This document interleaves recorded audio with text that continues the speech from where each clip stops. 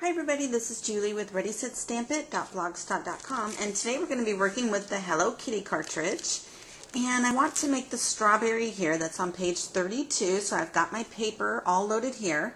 The red is first onto the right hand side, so let's go ahead with making the strawberry, and we're going to need to push the close line, which, let me show you this, so why we would need to push this. This thing here says close, and it's the strawberry in the bottom corner because we're going to separate the pieces out rather than make it a silhouette feature here. So we're going to do the strawberry. So first we push the close, which is what the diagram said to do, and the strawberry is the fourth one in. And we're going to cut this to about 3 inches. So let me go ahead and pull this down to 3 inches over here on this dial. Let me make sure you guys can see this dial here. Alright, so go ahead and do the 3 inches on here. There we go. And it'll show your 3 inches over here. And go ahead and press cut. And this will be cutting to the 3 inches. So the next thing we need to look at doing here is the little stem on top. And the little stem will need to push a shift, and then the close button already has been highlighted because we did that previously. So let's arrow up here. So I'm going to unload the paper to get it to the top and then reload the paper. Let's see here, and let's arrow over to the black. Let's do the black first since the black is right here. We'll just do the silhouette.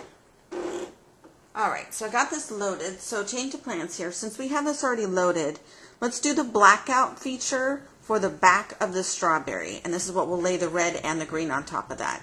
So let me do the black here. So that would be the silhouette feature. So silhouette and the strawberry. It's set to 3 inches, which is perfect. It's going to be the background to lay our red strawberry on. And also, actually I said silhouette. Sorry guys, I meant to say shadow, because we need it to be a complete blackout rather than the silhouette, which would be a see-through feature on that. And that's what the silhouette would look like. But we want it to look like this, which is blackout. So that's cut. Now let's go ahead and arrow up on the paper here. Arrow over. There we go. And let's do here the stem. So the stem's going to be the shift key and the close key. So close, and then we're going to hit shift and the strawberry, which will get us the little stem here in the corner. And you'll see that also light up here on this screen. Not sure if you guys can see that or not. There you go. Yeah, so there's the screen and you can see it. We'll go ahead and hit cut. And now what I'll do is just wait for this to print out, and when I come back you guys will get to see how this is all assembled. Hey everybody, let's get started. So what I've done here is just take a treading water scalloped Fiskars, punch this out so you have a scalloped edge, and went ahead and glued this strawberry together. One thing I noticed that I did, I said shadow on here, but this is the shadow. Look how much bigger that is, and this is blackout. So you definitely want to push the blackout button, not the shadow button. So I just wanted to clarify that really quickly.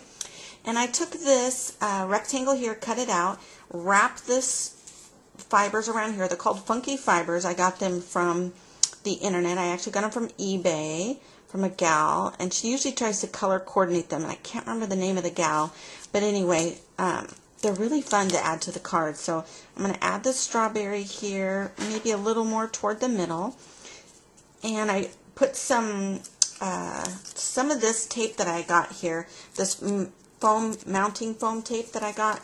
I get it from the dollar store, and absolutely love it because it's just $1, and you can cut it any size if you need it bigger or smaller or whatever you need.